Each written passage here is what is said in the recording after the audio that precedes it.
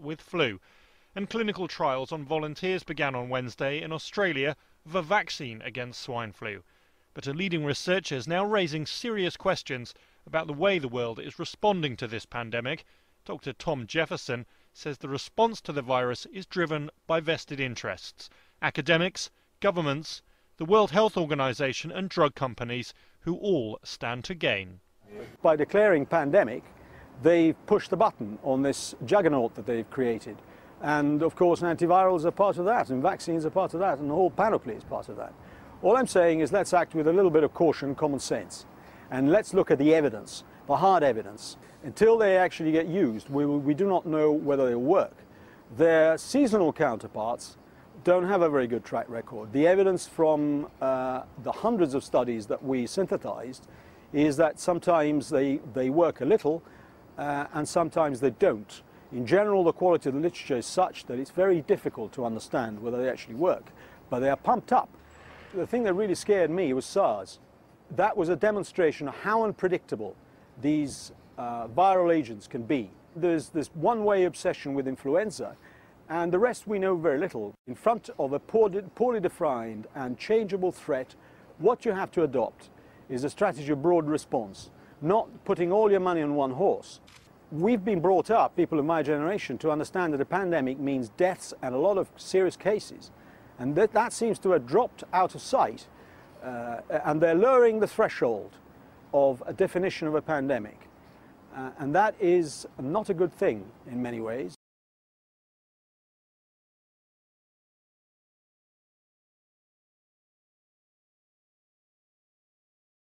Then it's just being injected into the very first people now. That means we'll have no idea whether it actually works, because to see whether a vaccine works, you have to see whether it prevents an illness, and there's clearly not time for that.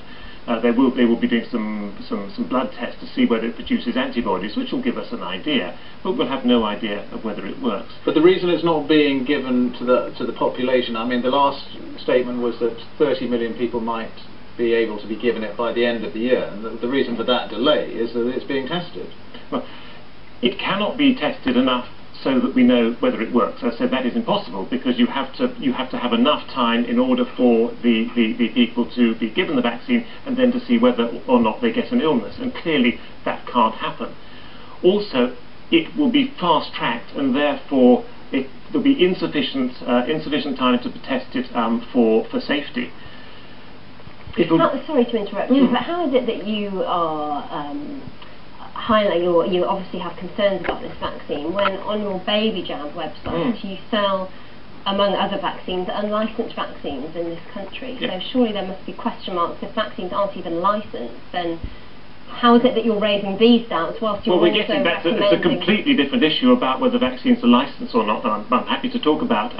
They're not licensed in this country because the government doesn't particularly want to offer them in this country, and therefore it doesn't. I just find it a bit odd that on the one hand you're raising concerns about a vaccine that the government has approved, but yet on the other hand you're selling unlicensed vaccines to... The very reason that I offer these other vaccines is because I have concerns about the vaccines offered by the government in this country, and I'm offering choice of smaller vaccines, of vaccines with less aluminium, and some of those, a lot of those vaccines are not licensed for use in this country because the government doesn't want them here, but they're licensed for use in North America, in France, in Germany, in lots of other countries. Because you raised some concerns about the MMR jab on that website as well, concerns which have already been disproved to do with connections to autism. Well, we can talk about the MMR if you like, certainly.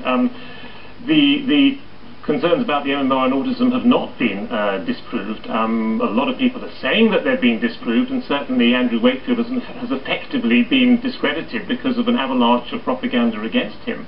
But the research that was done with linking the possible link in a small number of children between MMR and autism is still very much there and alive, and won't go away. But in terms of swine flu, I mean, we've had 30 deaths related to swine flu, not all of them with swine flu as the principal cause.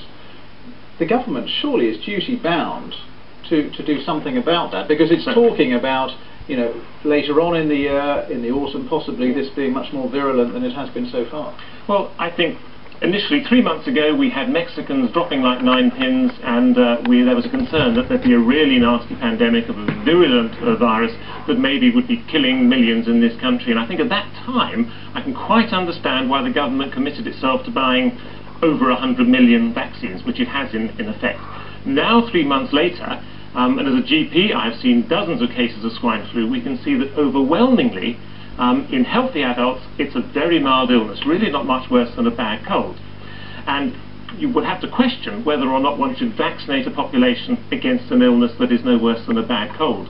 There is a case, I would agree with you, for vaccinating those who have a serious underlying medical problem, who are virtually all the people who have died. There's virtually no people who have died who are otherwise healthy. And I think there is a case for vaccinating them.